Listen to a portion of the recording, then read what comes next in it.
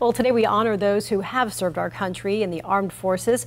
But for some veterans, that service doesn't stop when they leave active duty. Indeed, leading up to Veterans Day this week, News 3 has introduced you to vets who return to base to work as civilians. News 3 reporter Anthony Sabella shows us one local veteran whose journey took him from a Caribbean island to keeping watch over the world's largest Navy base.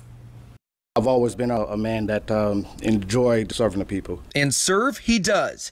Lieutenant Peter James is a Department of Defense police officer at Naval Station Norfolk. The safety of the world's largest Navy base and the people on it in his hands. And that's how he likes it. I've always had a passion for law enforcement. Unlike the sailors on base, James isn't currently enlisted. Instead, he serves as a civilian.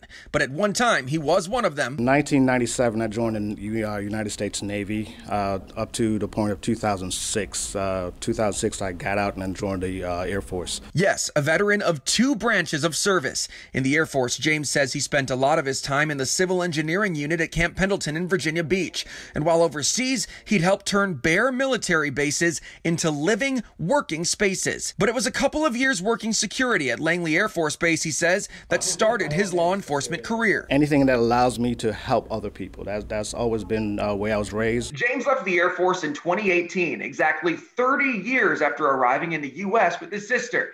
You see, Peter James wasn't born in America. He was born in Jamaica. Proud. Like, I love both my nationality. You always dream as a child, like, I'm going to do this, I'm going to do that. I've checked off a lot of those boxes, travel the world, join the military, law enforcement. A shining example of the American dream at work.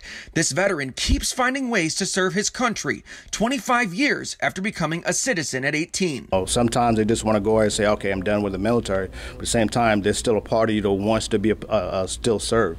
And this is a great job that allows you to do that. Anthony Sabella, News 3.